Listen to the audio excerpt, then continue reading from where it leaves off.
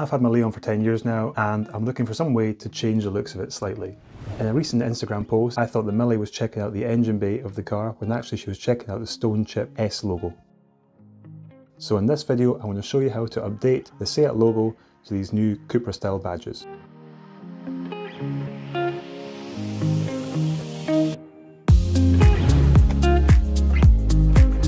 Hey, how's it going? Welcome to North Coast Workshop. I'm Kev, and today what we're doing is changing the Seat logo badge on the front and on the boot latch as well to this new Cupra style logo, which I got from AT Designs. They do 3D printing. I'll leave a link to their shop down below in the description. So these badges aren't a new thing, they've been around for a while. A lot of cars, like the Mark II Leons, already have them fitted.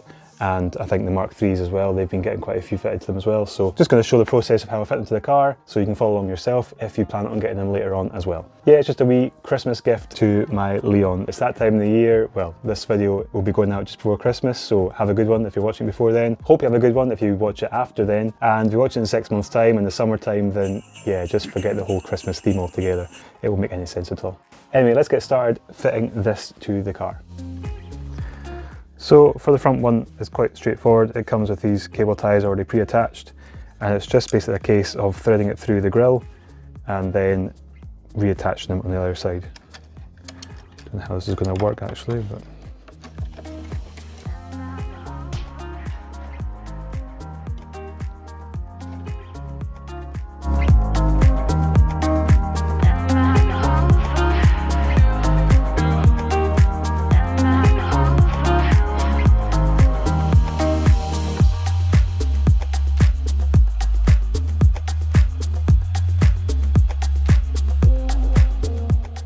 right, so that's the first one fitted.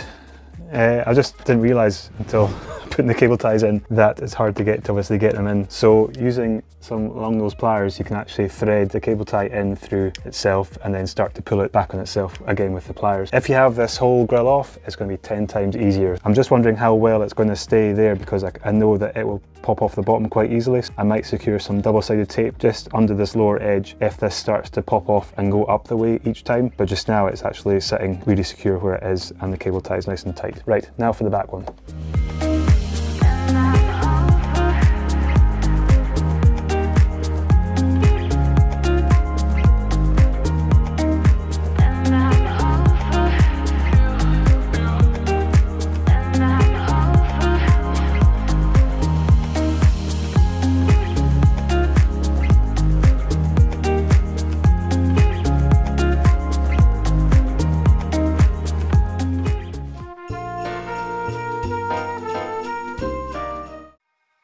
So that's the boot latch off the boot, and now we're going to try and separate this chrome badge off the whole assembly. I'm just going to gently prise up this bit here, trying to get that kind of dowel in the plastic, try and get it away from the plastic so it comes out. There we go.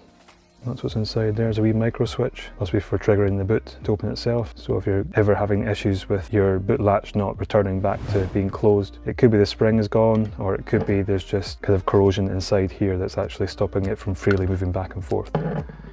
Right, now I can't actually see a way of getting, maybe it just unclips off here. I'm not too bothered to break the chrome bit because I'm not going to use it again. 5 minutes later. Right, that took some figuring out. Okay, so I've started getting it off, it's near enough off altogether. Here's what to do. These bits here latch over this bit. So you've got to lift these off around the back of here because it's all one piece. So these parts are attached to the badge as well. So you want to lift these away from this because obviously as they're trying to pull the badge off, it will get caught on here. And then, if you can see in relation to there, I started to use a wee pick tool and I just prised from the corner and started prising, working my way along the top. And as long as these bits are clear on the side, they'll come away, and that's it in 2 pieces. So what I'm going to do now is clean this up and then try and stick the new one onto here.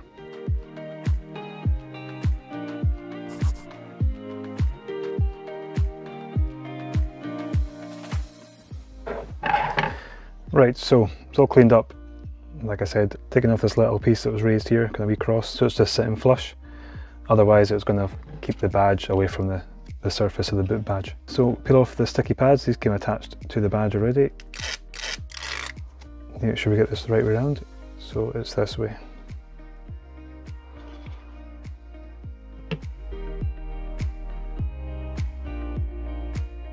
Don't know if you can see the picture there, but because I've taken the chrome badge off, there's now this kind of gap between the mounting surface and straight down the middle there. So what I might do actually is get some sticky pads for number plates.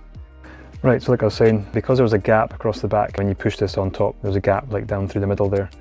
I've gone and put some double-sided tape on this lower part, and then once I remove the sheets from this, put it all together, it should hold it firmly. Because these black 3M pads here will stick around the outer edges, and then this white sticky pads here will hopefully hold the centre of the badge as well.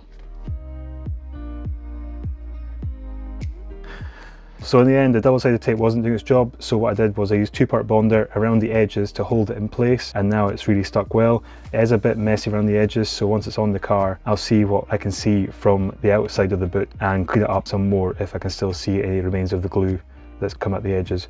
Also, a couple of things to note is there's a couple of stress marks. I don't know how well the camera picks it up here on the edges, and it's just because the curvature of the badge, because it's kind of slightly bending, it's made a couple of stress marks, but they're really faint, very hard to see. Anyway, we'll get this back into the kind of casing for the boot latch and then get it back on the car and we'll get the finished shots.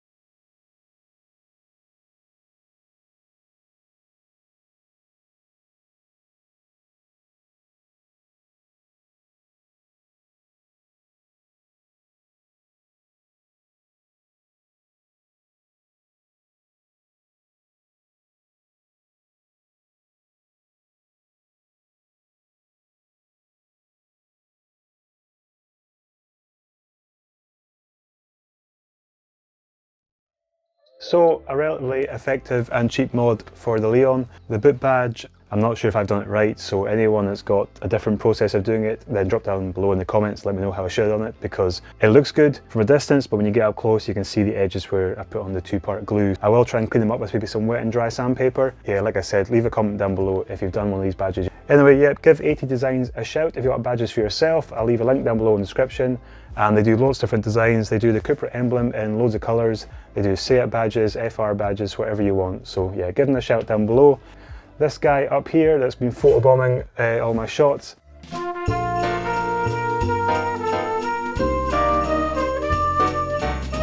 That's about as far as my Christmassy theme goes for this video. And yeah, thanks for watching. I'll leave links here on the screen for 2 more videos that I've done recently on the channel. And I'll catch you next time. Cheers.